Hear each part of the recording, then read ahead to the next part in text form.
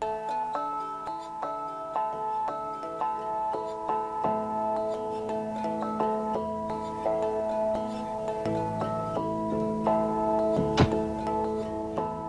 report is about one of the biggest environmental challenges we face as we try to address global warming, which we all know is a serious threat. And the challenge is addressing the emissions from new coal plants, both here in the United States and around the world.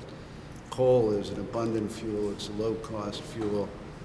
We're standing on the brink of a wave of new coal plants, both here in the United States and around the world.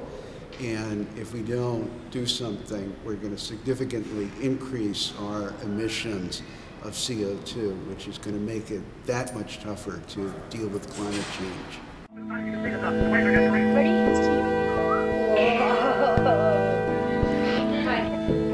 Ready?